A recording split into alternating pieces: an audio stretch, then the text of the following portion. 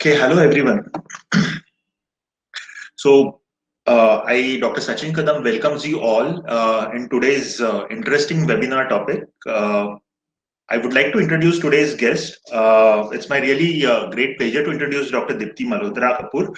Uh, Dr. Dipti has earned her biomedical PhD degree in medical biochemistry from Faculty of Medical Sciences, University of Delhi. Her doctorate thesis was on identification of molecular markers for suicidal behavior associated with unipolar depression. Professionally, Dr. Dipti has been fellow of the Directorate of Forensic Science under the Ministry of Home Affairs, a visiting faculty at National Institute of Criminology and Forensic Science under the Ministry of Home Affairs. She's currently working with PETA India as a science policy advisor. Dr. Dipti is one of the founding member of Society for Alternative to Animal Experiments India, a life member of Indian Immunology Society. She is a member of expert committee of the Bureau of Indian Standards.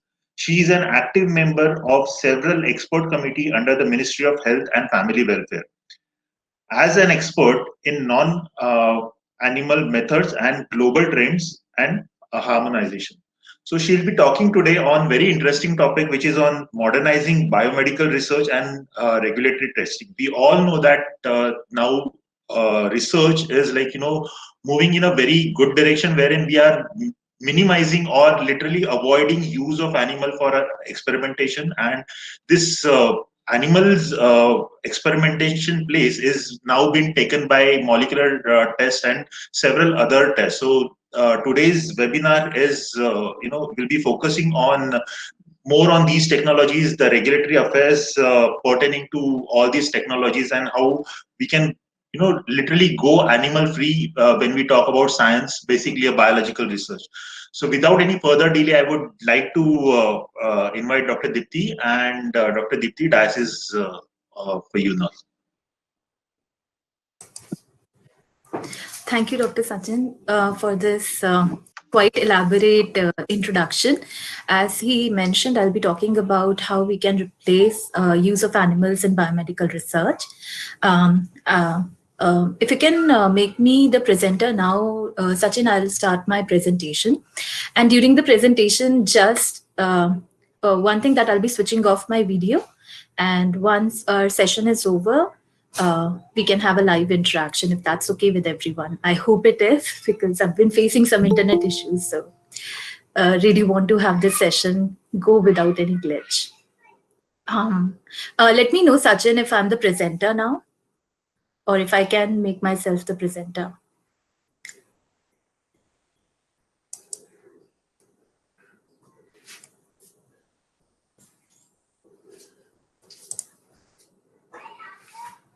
Okay, I can do this.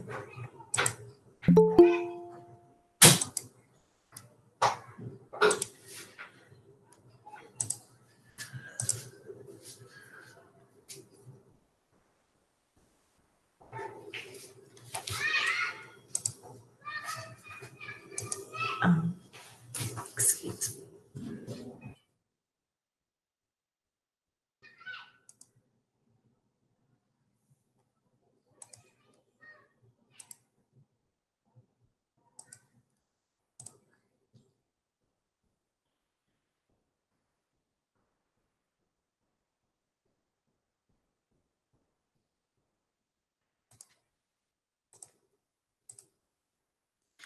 So can someone just confirm that if you can see my full screen? Yes, we can see your screen now. Great. So thank you, everyone, and good afternoon, everyone. I am Dr. Dipti M. Kapoor, and as Sachin has already introduced me, I have a doctorate in medical biochemistry from Faculty of Medical Sciences, University of Delhi. Currently, I'm with PETA India as a science policy advisor, and my work focuses on non-animal methods and its adoption in research and regulatory testing to help benefit humans and animals alike.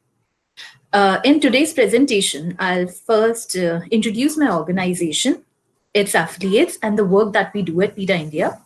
I'll then discuss why testing on animals is a bad science, focusing on the economical, scientific, and legal aspects.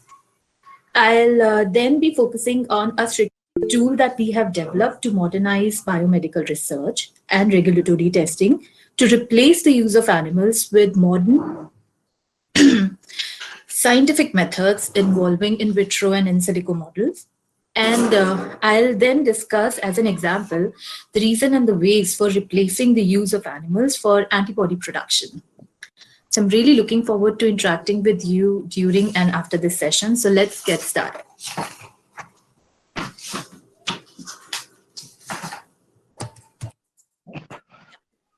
As many of you may know, PETA India, or People for the Ethical Treatment of Animals India, it's a non-profit organization with prime focus on saving animals' life. Our mission statement in part reads that you can see over here that animals are not ours to experiment on. And that is the mantra for our science department. We and our affiliates have 18 scientists on staff, and here you can see we're all in the countries we have our affiliates. And we have 18 scientists on staff who work full-time to encourage the use of robust in vitro and in silico models to replace the use of animals in research, teaching, and regulatory testing. Now, our work includes funding method development for in vitro models, holding informative workshops, webinars, meeting with regulatory agencies and companies, and participating in scientific meetings and conferences, and in informative webinars or sessions as we are participating today. Now, PETA India is recognized and registered as an expert member in several subcommittees of the Indian regulatory departments, such as Bureau of Indian Standards, the Indian Pharmacopoeia, and also gets invited to special meetings of the Ministry of Health and Ministry of Science and Technology in India. Now, some of the successful collaborations example between PETA India and Indian regulatory authorities through the work of such committees include ban on testing of cosmetics on animals and certain household products, the decision of the Ministry of Health to stop requiring duplicative testing for new drug registrations for the drugs which are already approved abroad and internationally, and a decision in favor of non-animal test for acute dermal and raised rabbit test, adoption of non-animal test, waivers in the test required for registration of chemical pesticides in India, removal of the requirement of abnormal toxicity test from the individual monographs of vaccines, excuse me, from the individual monographs of vaccines for human use, which are mentioned in the Indian Pharmacopoeia. So these are some of the successful examples, and of course our work entails a lot more than what I've mentioned here, but it's there to give you a proper picture. Now, coming to the topic of why testing on animal is a bad science. The use of animals to try to understand human disease or to predict human responses to substances has long been a dominant paradigm in biomedical research and regulatory testing. Yet, as time passes, we are becoming increasingly aware of the failure of animal methods to establish both efficacy and toxicology risk, and the inherent problems associated with the extrapolation of data to human populations. There are multiple factors which contribute to the failure of animal experimentation to predict human outcomes reliably. And some of these factors include that there are intrinsic biological and genetic differences between the species to contribute significantly to problems in extrapolating results from animals to humans. Now, also, the artificial diseases that get created in the laboratory, it is not the same as naturally occurring conditions in humans in the real world. Now, another aspect to consider is the immense pain and suffering to animals. Instead, we can use more predictive tests based on human cells and human disease mechanisms. A great deal of scholarly research shows that animal tests are flawed, and diverting economic and intellectual resources and taxpayers' money from the methodologies suited for protecting human health than investing on a test on animals. Now, it's interesting to note that India's gross expenditure on research and development through the Department of Science Technology has consistently increased over the years and has more than quadrupled from 24 crores in 2004 and 5 to 104 crores in 2016 and 17. And this information is as per the data shared by the Ministry of Science and Technology, and the reports are available on their website. And a part of this funding is for animal experiments. However, the inherent faults in the concept of using animals to study and understand human biology, disease progression in humans, and testing treatments for diseases lead to wastage of taxpayers' money.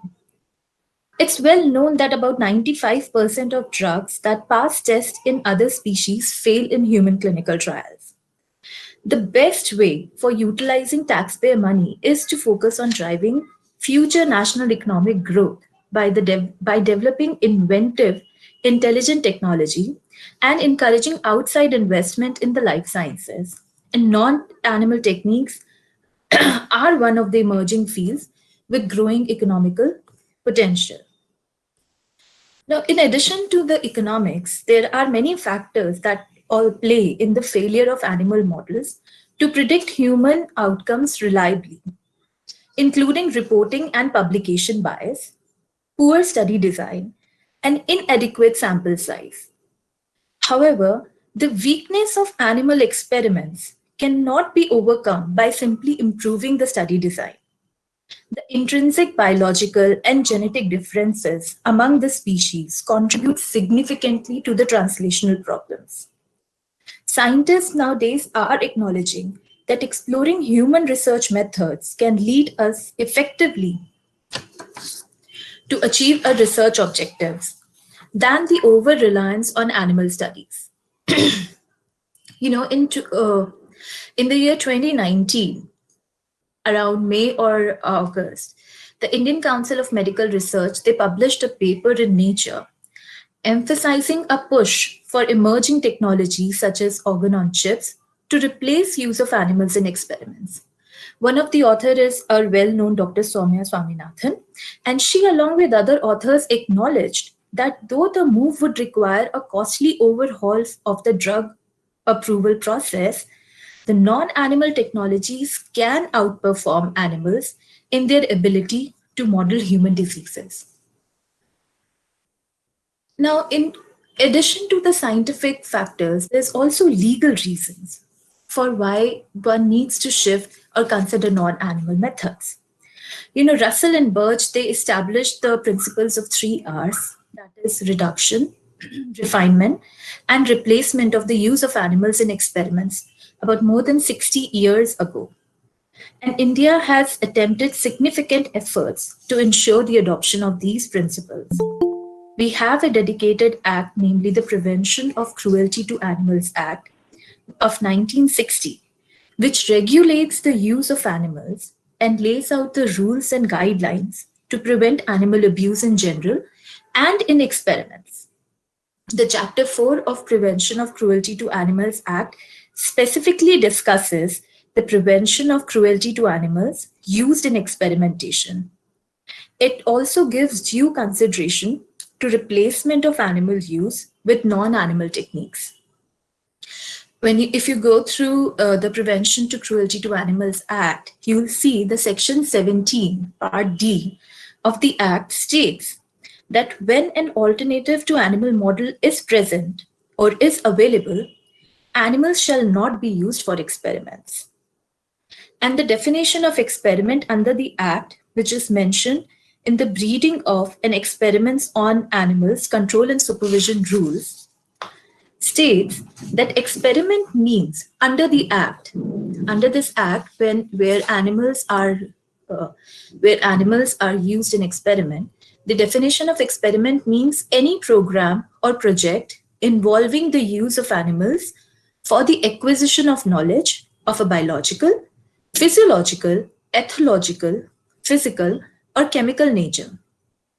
It includes the use of animals in production of reagents and products such as antigens and antibodies, routine diagnostics, testing activity and establishment of transgenic stocks for the purpose of saving or prolonging life, or alleviating suffering or significant gains in well-being for the people of the country, or for combating any disease, whether of human beings or animals.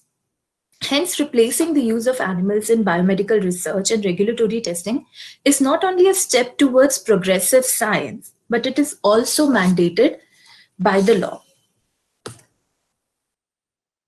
Now, given the crucial need for such a paradigm shift, PETA has developed a roadmap for modernizing the scientific landscape and to end the use of animals in experiment.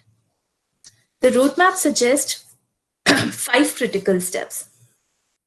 First is the immediate elimination of animal use in areas for which animals have already been shown to be a poor and unreliable predictors for humans and have impeded progress. Now, the past quarter century has seen a revolution in the way in which chemicals are tested with non-animal test methods. And there are multiple reviews which have already documented the overwhelming failure of animal use to benefit human health in multiple disease areas. By eliminating the use of animals where the disease models are failing or where full replacements exist, and by promoting the regulatory acceptance of the methods which are currently in the development, we have an opportunity to shift the research and testing paradigm further towards innovative techniques and become world leaders in the application of these methods. The second critical step includes conducting critical scientific reviews to identify the areas in which the use of animals can be ended immediately. For those areas of investigation where there is still some question as to whether the use of animals is beneficial, a thorough systemic review should be conducted to determine the efficacy of using animals. Furthermore, the law and rules laid under the Prevention to Cruelty to Animals Act, as I've previously mentioned, mandate that due preference be given to non-animal methods wherever it's possible. It also extends that a sound justification must be provided to explain if animals are used in experiments where an alternative or a non-animal models are available. Now, to keep a pace with the scientific innovations, it is vital that this process be focused and timely, and to maximize the process potential. It is vital that scientists, regulators, and other stakeholders actively look into these reviews and these criteria. Now, the third critical step is implementing an ethical harm benefit analysis system through retrospective evaluations. In addition to the mandatory prospective project, evaluations to establish whether the objective of projects were achieved or not, the retrospective project evaluation must be treated with more attention than just being a tick box process. And to prove useful in future decision-making programs, these retrospective evaluations must be robust, publicly accessible, and feed into the thematic reviews required by the Committee for the Purpose of Control and Supervisions of Experiments on Animals. Now, this committee is a statutory body that is formed under the Prevention to Cruelty to Animals Act, Chapter 4, and it looks into, and its basic work is to ensure that unnecessary tests are not performed onto animals. And any organization or a researcher who wants to use animals, they need to take a due permission from the CPC-SCA or their Institutional Animal Ethics Committee, which is further a subset of CPC-SCA. So it is necessary that the future decision making of retrospective evaluations, it must be robust and and a necessary and should feed into the thematic reviews required by CPC-SCM. Like at present, there is a Form B for approval of protocols for using animal meats. And now it's essential that it needs to be more dynamically analyzed than, as I said before, just being a tick box exercise. The fourth critical step is to harmonize and promote international acceptance of non-animal testing methods for regulatory toxicity testing requirements. The acceptance of non-animal techniques in one country or by a regulatory organization, it opens the door for international and global harmonization and a broader statutory elimination of animal testing methods. Therefore, we advocate that the national and international regulatory bodies and standards organization lies with industry, research agencies, and relevant non-government organizations worldwide to establish and promote clear paths to the validation and harmonization of non-animal techniques.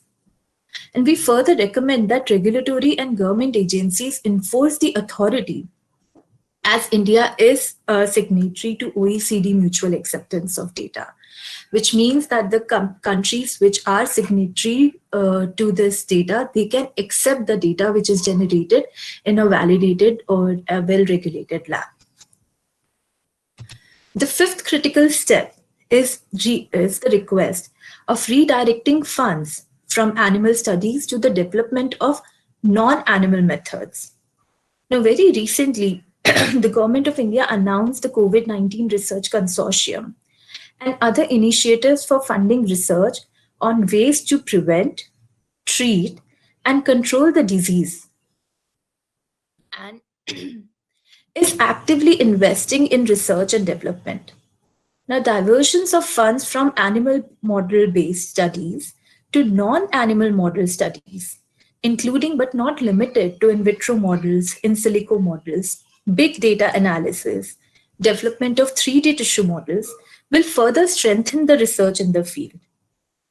The research modernization deal that we have prepared, which is a strategic tool, in this deal, we have provided specific examples and way forwards for replacing the use of animals throughout each critical step. Feel free to visit our website, which is PETAindia.com, or mail me if you want to know more about the research modernization deal, if you want to discuss it or get a copy of it. Does anybody have any questions or anything to discuss now, or should I continue and we can take questions at the end? I think we'll take questions at the end. That will be easy for us. Okay, great. Great, thank you. Now I'm stepping into the other part of my presentation, which talks about the antibody production and replacing the use of animals in antibody production. Now, the drugs under the category of antitoxins and antivenoms, that is the anti-snake venoms, they are the medicines which contain antibodies to treat certain infections such as diphtheria, rabies, botulism, or snake bites and scorpion bites or spider bites. These drugs are life-saving drugs that target or bind to and stimulate an immediate immune response to a toxin at a molecular level. However, for more than a century, these antitoxins have been produced in the same way, that is by injecting the toxin and then purifying the toxin neutralizing antibodies or antitoxins from the blood of these animals. So first, a toxin is injected into the horse, and then its blood is taking, then they are bleeded so that the purifying toxin neutralizing antibodies can be extracted and further processed. And horses are most often used animals, mainly because they're large animals with large volume of blood circulating that can be drawn and used to isolate the antibodies that constitute the final antitoxin product. The process of regularly bleeding animals is known to have severe impact on the health of animals, And the animals are subjected to this process of repeated toxins, injections, and blood draws for years and even for their entire lives. I've shown here a brief a picture from National Institute of Health, which briefly discusses, or I should say, humanely discusses, how this process is taken on and what are the steps. Now, the care of thousands of horses and other equines, which are housed by the drug companies in India and abroad. The process of taking care of these many number of horses alone is a Herculean task that many factory farm fails to maintain the minimum standards, or apparently fails to maintain, I should say, the minimum standards. Now, through the Right to Information Act, PETA India, we obtained inspection reports, photos, and videos of an inspection that was done by a special team arranged by the Animal Welfare Board of India, and the inspection done by the CPCSA in 2017. The inspection done by Animal Welfare Board of India for 9 Indian facilities, which are housing around which were housing at that time around 5,000 horses. Now, we asked for their pictures, videos, and reports from the agency, and through RTI, we were able to get it.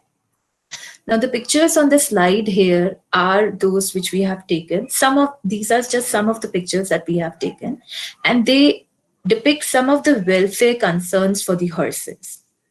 We also have a video on our PETA India website depicting the ground realities of bleeding process of equines. If someone is interested to see how the bleeding process actually happens, you're most welcome to go there. I just share a word of caution that they are pretty graphic. So it's at your discretion whether you're interested or want to see those or not. Now, coming back to the reports by the expert team, which was appointed by the Animal Welfare Board of India in 2015, and by an equine subcommittee team appointed by the Committee for the Purpose of Control and Supervision of Animals, that is CPCSA, in 2017. Now, both these agencies' report have documented several apparent violations apparent violations of the rules and guidelines, and issues such as animal in poor health conditions, having improper housing, lack of grooming, improper veterinary care, and negligence in providing timely veterinary care, which makes these animals suffer. Now, the team of Animal Welfare Board of India reported the use of wild boar needles for bleeding that is larger than the maximum allowed as per the guidelines, and drawing the blood that exceeds the frequency and the volume permitted. Inadequate handling and improper management of equines before, during, and after the bleeding procedures were also noted in the reports. And such malpractices or negligence, they do cause immense pain and suffering to the animals. Now, there are guidelines available under the PCA Act, which is the care and management of equines for the production of biologicals. And these guidelines, they ask for proper care, use of best practices, and proper veterinary care to minimize the suffering, and also ask that trained, educated staff be employed by these companies, and they use sterile, fresh apparatus at the time of bleeding. There are quite many, guide instructions mentioned there. And the reason for, asking for proper care and use of best practices is because the process of envenoming and bleeding is inherently painful, and it's also cruel. The situation of improper handling and negligence while bleeding an animal can even be lethal. Just to understand how painful it can be, has anyone among the attendees has ever donated blood or have gotten himself or herself vaccinated? I'm sure must have been, but if someone can answer.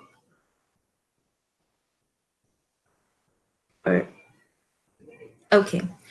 I am assuming that someone must have donated blood in their life, or have got themselves vaccinated. So you imagine the pain that you get when you get injected with that wide needle when you are donating blood. The pain is the amount of pain that you feel, or the pain that you feel is something similar to what these animals feel. However, because of the further wide bore needles and the other practices, the intensity is several times or several fold higher.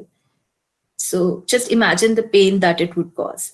And if anyone is interested to know more about the conditions of these horses and equines, you're free to visit a website or write to me about it.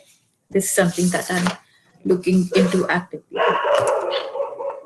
Now, in addition to the welfare concerns on use of animals for deriving antitoxins and antivenom products, there are other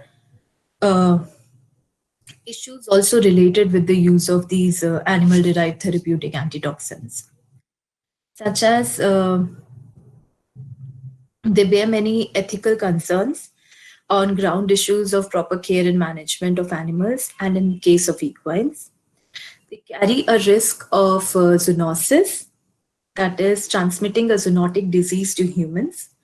Glanders is one such disease, which is a scheduled disease needed to be noted, which means that it is needed to be notified under the Prevention and Control of Infectious and Contagious Disease in Animals Act of 2009.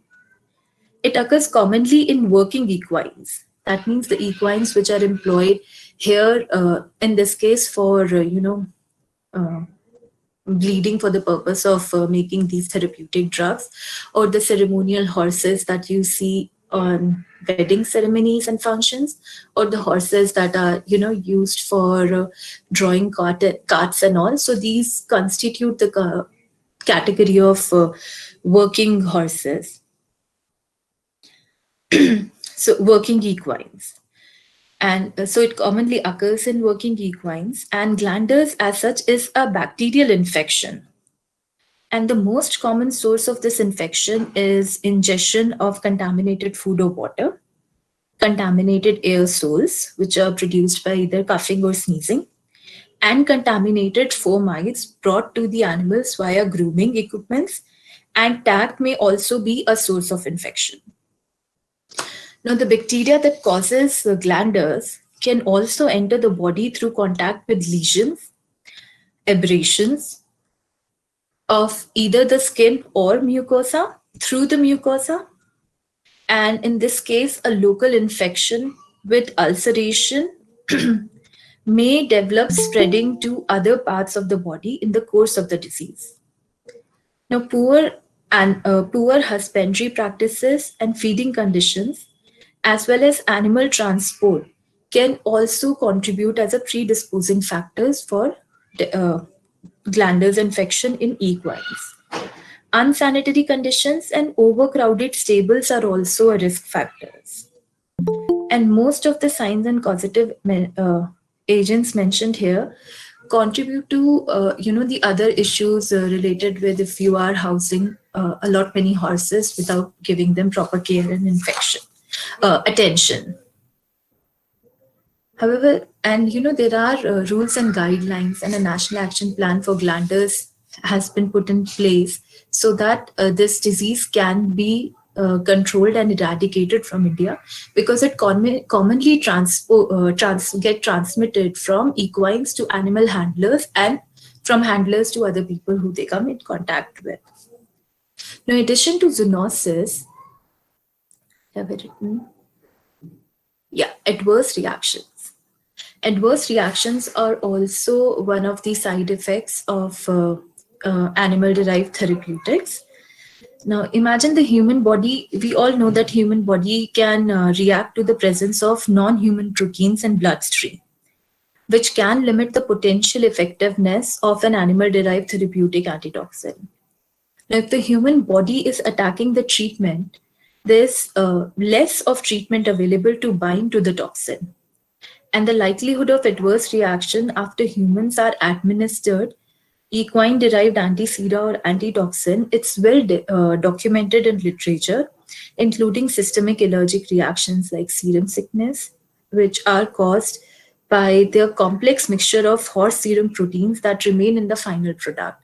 Because we are deriving equine-associated antibodies in the treatment. So many a times they do still remain in the complex mixture of the serum protein and they cause adverse reactions. Now, along with it, there are also global demand for antitoxins, and this demand surpasses the supply that can be produced using animals to produce them. Now, since animal-derived antitoxins are complex mixtures that vary significantly from batch to batch, the stockpiles are difficult to maintain because the product has a limited shelf life. Most of the equine-derived antitoxins are not available in lyophilized form, and their shelf life is restricted to 1 or 2 years from the date of manufacture in India. And this shelf life is as per the instructions mentioned in the Drugs and Cosmetic Act of India.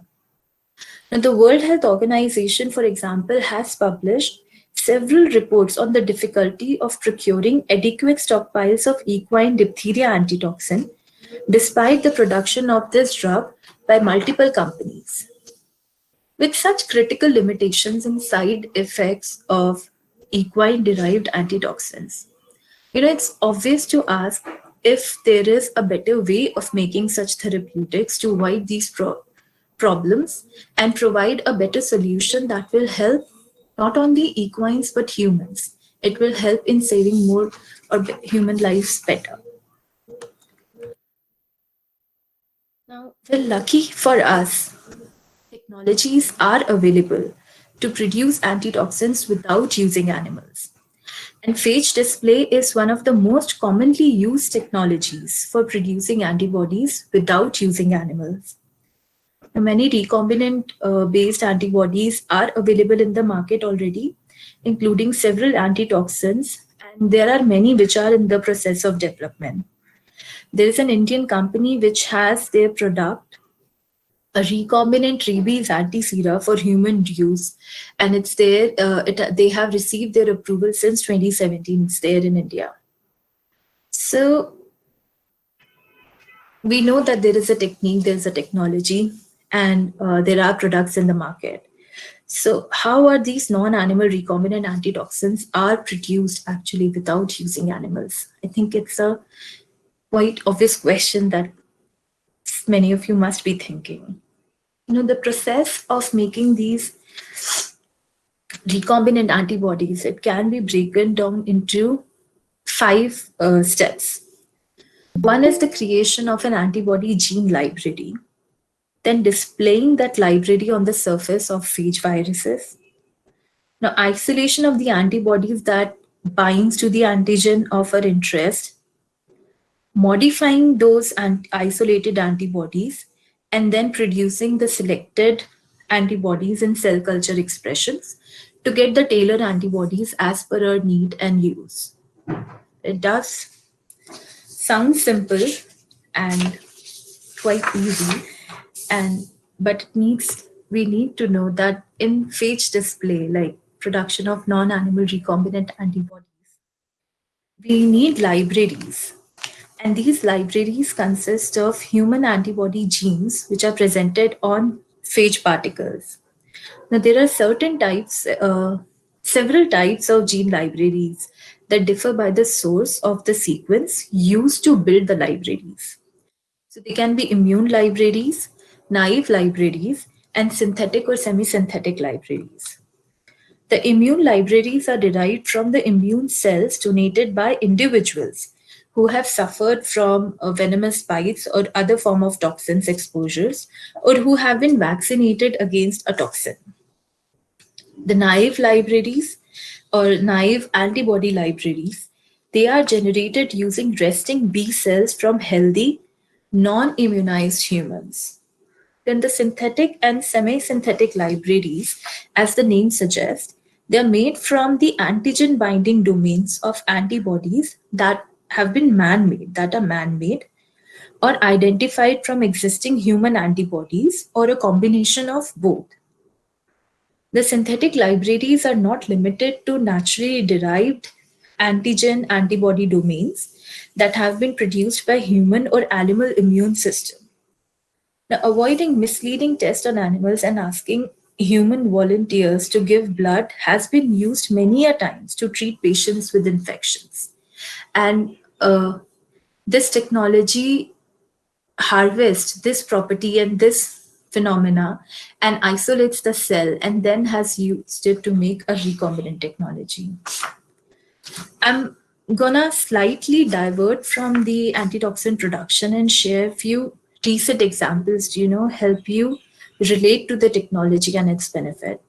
Like we all have witnessed recently that when COVID-19 pandemic started spreading its wing in India, the government suggested use of convalescent plasma as potentially life-saving treatments.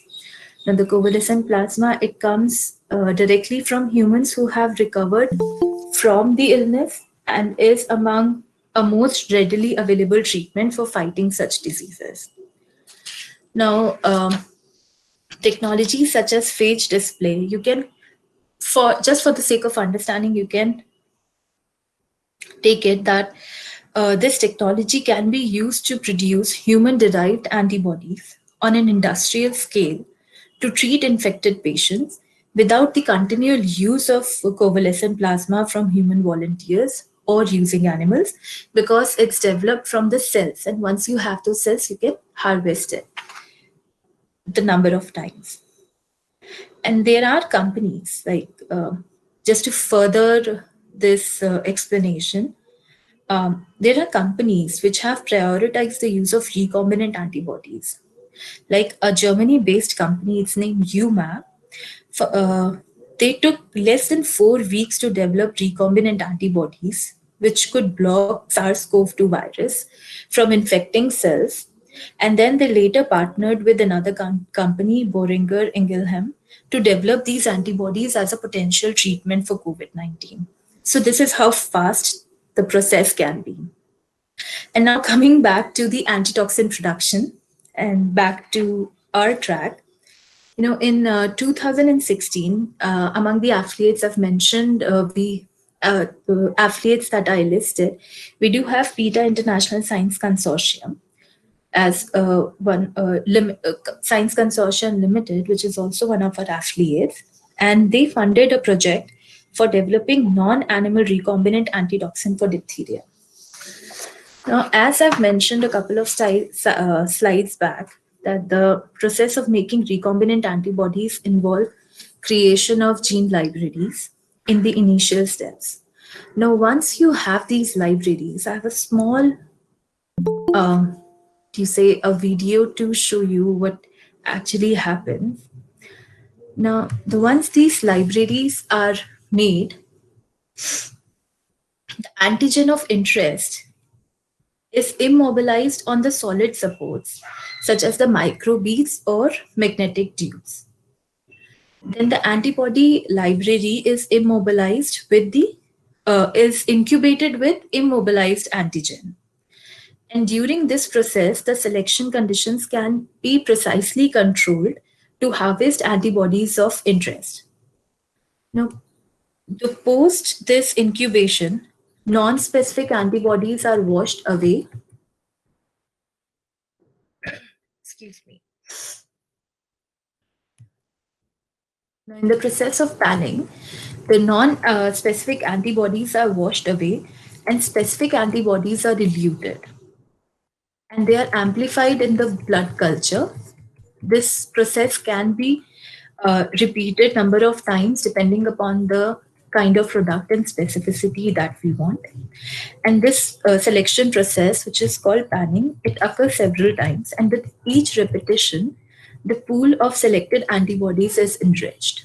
When you have the desired antibody enriched solution, You can identify them on monoclonal binders through ELISA, and you get your tailored antibodies.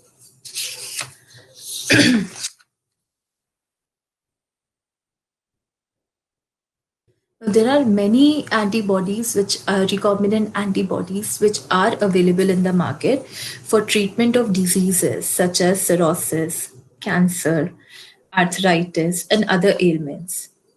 And because these antibodies are gene sequence defined, every batch is essentially identical and can be manufactured under GLP conditions that ensure consistency of production without the complication of being a serum product. The recombinant antibody preparations can be optimized for stability, including freeze drying, which makes them much more amenable for stockpiling and transport.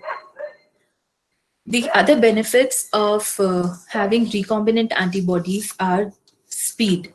Like once an antibody library is established, a researcher or a company which is skilled in the phage display can furnish an antigen specific antibody suitable for research purposes in as little as 8 weeks. I've already shared another example with you previously. Now, this is significantly shorter than 4 or more months, which are required for hyperimmunized animals to develop a desired antibody titer. Now, speed is boon to facilities and health agencies that require supply of such antitoxins.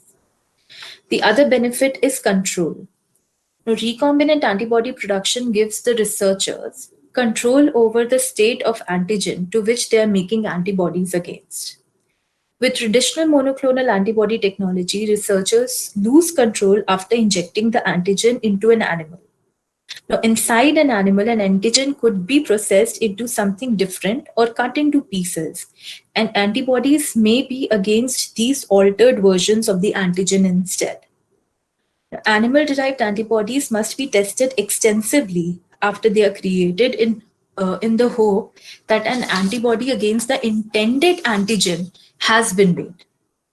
Now, with recombinant antibody production, researchers can guide the production process by adjusting experimental conditions to favor the isolation of antibodies against specific antigens or antigen characteristics. Then is the high specificity. Now, altering the antigens during panning iterations can select for cross-reactivity for recombinant antibodies, and negative selection techniques like competition with the related molecules can be used to generate highly specific antibodies that can differentiate between similar targets. Then is the benefit of high affinity. The in vitro affinity maturation process, it allows the production of antibodies with affinities in picomolar to femtomolar range. The antibody properties, including affinity, can be controlled using methods such as increasing the number of panning iterations, adjusting washing stringency, presenting different selection conditions, and adjusting the amount of present antigen. And you get a high affinity product. Then this and another important benefit of recombinant antibody is that it is independent of biological immune response. Now, unlike animal methods, recombinant technique allow for generation of antibodies to unstable, toxic, volatile, immunosuppressant or non-immunogenic antigens. For example, the recombinant antibodies have been developed to target West Nile virus and botulinum neurotoxins. Now, in addition, the phage display requires less antigen to isolate a recombinant antibody than the amount that is needed to in case of an immunizing an animal. So these are the benefits of some of the benefits of recombinant antibodies against traditionally made antibodies. Now, the PETA International Science Consortium, of which PETA India is a member, they funded a creation of fully human recombinant monoclonal antibodies capable of neutralizing diphtheria toxin. I've mentioned the publication here. And for details, please, you may look into it or mail me if you want. Now, this work was conducted at the Institute of Biochemistry, Biotechnology, and Bioinformatics at the Technical University of Braunschweig in Germany. And working with the project partners, the Science Consortium is now in discussion with the regulatory authorities, pharmaceutical companies, and global health organizations to develop antibodies to a therapeutic diphtheria antitoxin product that replaces the use of horses and other equines.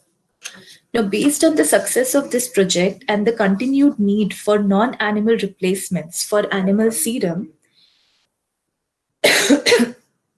excuse me, saying and animal serum derived therapeutic drugs. The consortium is also funding the development of a fully human recombinant monoclonal antibodies capable of neutralizing black widow spider venom. Now, this work is currently being carried out at the German Institute and also with the Health Center in Mexico. And through the Science Consortium, we are also involved in creating more awareness on non-animal recombinant antibodies. And we have recently successfully completed webinar series in collaboration with the US National Toxicology Program Interagency Center for the Evaluation of Alternative Toxicological Methods, commonly and popularly known as the NICE, and the European Union Reference Laboratory for Alternatives to Animal Testing, that is the EQUAM, EURL EQUAM. In the first webinar, the invited scientists in the series. Have I exceeded my time? You can go ahead. You have 10 minutes more. Okay. I'm so sorry. Okay. So as I was saying, through in collaboration with NICE and European ICWAM, we have through Science Consortium, we have organized antibody webinar series. And in these these series were divided into 4 parts.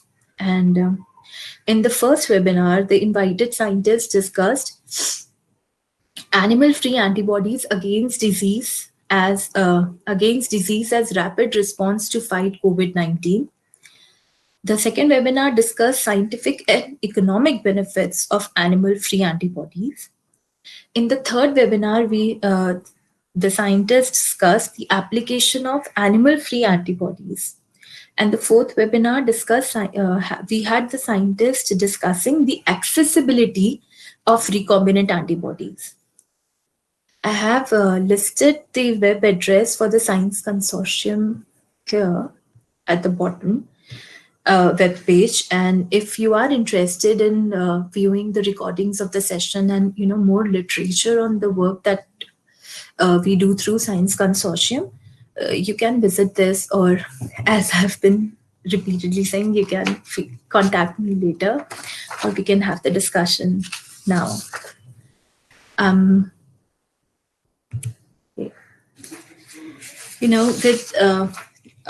conclude by saying that with the greater investment in exciting and innovative non-animal methods and bold policy initiatives, far more promising cures and treatments for humans can be developed.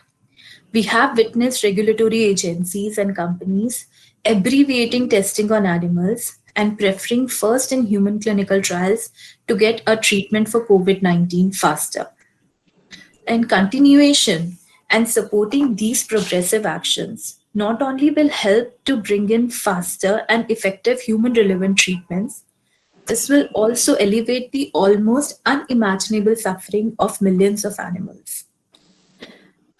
With this, I would like to thank everyone for your patience, and let me know if you have any questions or queries.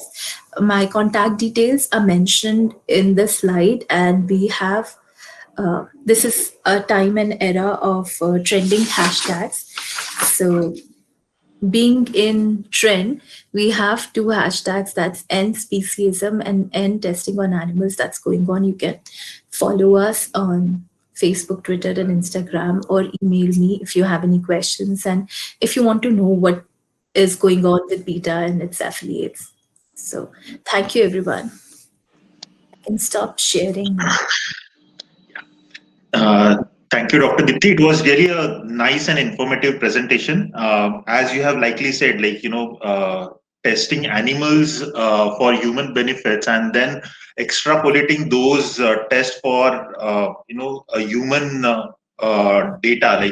It's actually does not fit into human benefits. So you have really well said that somewhere or the other we have to draw a line that animals can be replaced by the test which is more close to human testing. And it was really wonderful to see the non-animal recombinant antitoxin slides you have mentioned. So it's really very informative and really a great talk. I just hope this talk would inspire all the budding scientists to shift their focus from animal studies to more towards cell lines and molecular tests. With this, if there are any questions, I would like to have them right now. You can type those questions in the chat box so that I can ask them to Dr. Deepti. There's one question from Miss Asha. She's asking how much are the page display and method in which animal use in is not involved in use in India currently for experiments. Okay. Asha, just clarify this. Do you mean like price wise? What's the cost, or availability wise, if there are laboratories available which conduct phage display? So price wise, I am not so sure on the commercial aspect as such, but yeah, there are laboratories and research groups available that use this technology, and it's not a new it's not something out of the box when it comes to Indian scenario. We have scientists and research laboratories in universities and at industrial group who are working on it. If you are interested, if you can. So you're saying that are they being used by scientists currently in India? Yes, they are. Yes, they are.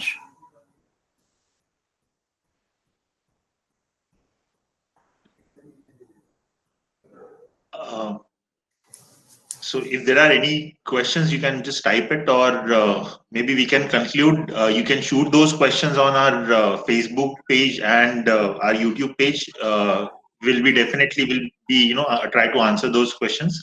You have got Dr. Deepti's email address. You can directly contact her also for the information and the research papers or any other documents which she had mentioned during the talk. So with this, I would like to thank Dr. Dipti. Thank you so much for accepting our invitation and giving this wonderful talk today. Thank you so much. Thank you so much, Dr. Sachin, for planning this talk and inviting me over. I always like when I discuss with young scientists who at times are not even aware that an alternative is there, or you can pursue your career and use. Come across many students who they cry while using animals, but they're handicapped. So I'm happy to share this information, and everyone, I'll encourage anyone and everyone, if you are interested, then please do reach out to me. You have taken my I hope you have taken my contact details, and I'll be happy to answer those questions even later. Okay, great. Thank you so much, Dr. Dipti. Thank you. Thank you so much. And thank you, audience, for being such a wonderful audience. Thank you so much. Thank you, everyone.